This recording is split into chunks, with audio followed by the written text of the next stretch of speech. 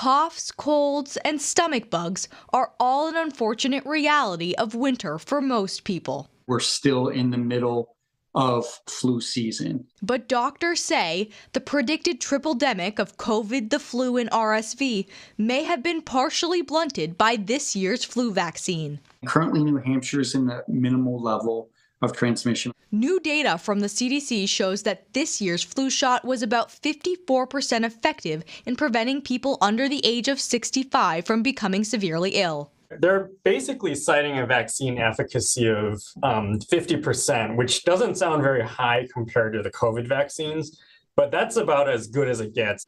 Efficacy totals from the last 2 decades show that this year's shot performed above average. And doctors say it's making a big difference in keeping people out of their offices, especially older and more vulnerable Granite Staters.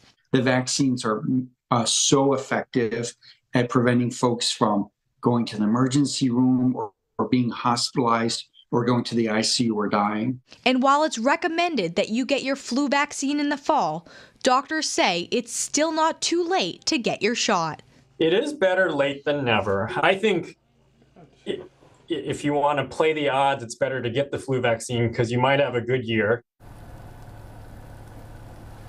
And if you're wondering where you can get your flu vaccine, you can ask your doctor or your local pharmacist. We're live in Manchester tonight. Ariel Metropolis, WMUR News 9.